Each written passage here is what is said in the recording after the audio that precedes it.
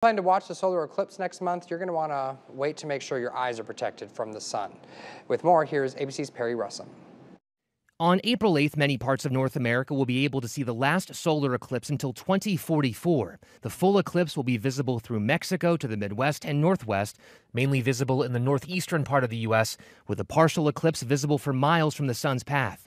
Thousands of people will be watching the sun disappear behind the moon's shadow, but staring too long at the sun carries risk to your eyes. According to the American Society of Retina Specialists, similar to being burned by a laser, the sun can damage the sensitive receptors at the back of the eye, causing long-lasting damage and even blindness. Damage to the retina can be seen anywhere from minutes to hours after exposure, so make sure you pay attention to any changes in your vision. According to NASA, the only safe time to look directly at the sun is during the brief total phase of the eclipse and only with special protective ISO-approved eclipse glasses. Phones, filters, sunglasses, or old eclipse glasses may not provide adequate protection, so make sure you get new ones.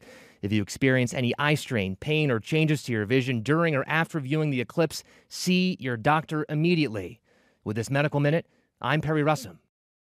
And we have more information on next month's eclipse, like how to know if you have those proper glasses that Perry was just talking about, and how to take the best pictures. All you have to do is text the word eclipse to the number on your screen, 309-304-0888, and we'll send all that information right to your phone. It's 11.